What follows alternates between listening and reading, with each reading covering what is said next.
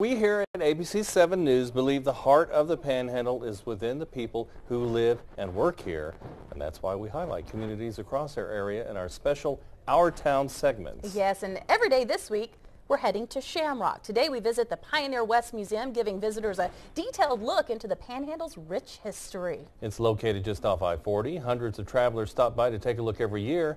ABC7's Adria Arejita gives us a closer look. Beyond the wide-open plains lies a rich amount of history of those who settled this land. We're really set out to honor the pioneers of this county and just to show some of the hardships. The Pioneer West Museum holds lots of this history, showcasing all of Shamrock's hidden gems. 5 different buildings show visitors what life was like for past residents. The museum is housed in what used to be the old Reynolds Hotel, built in 1928. And turned into a museum about 50 years later. When we got it, it was in very disrepair, though, and they wanted to tear it down.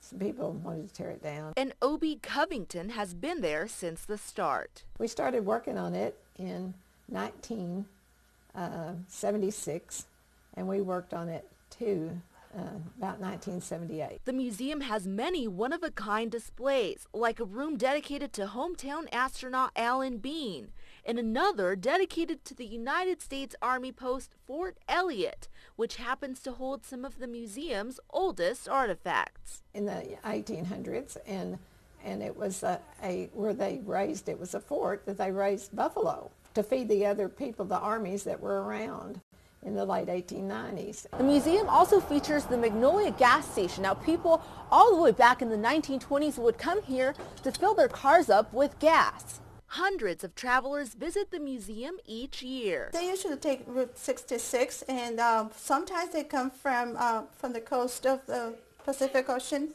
and they drive all the way to Chicago, or vice versa. And most of the museum's artifacts have been donated from people who have strong ties to the Shamrock area. People that have lived here before, they might come through and do something. Oh, I have something, you know, from here that I can send you all. Keeping the town's rich history alive.